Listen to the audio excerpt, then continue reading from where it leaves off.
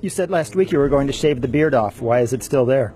I said if I shoot clean, I will shave my beard. But yeah, I'm sad because today it was not so far again. Like on the Masters, I only shot one.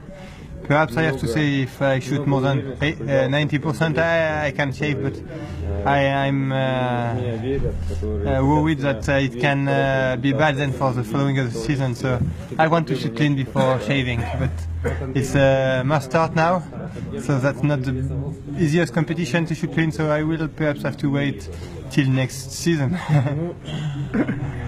I called you the master of the tracks today because you really looked good on the tracks. Did you feel that way? That was a good feeling, both on the track and on the shooting range. You know, individual is a competition I love.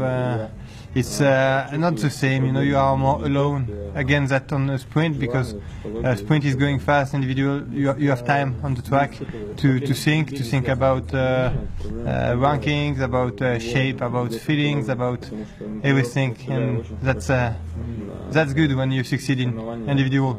It makes me happy. What was your feeling when you missed that shot, though?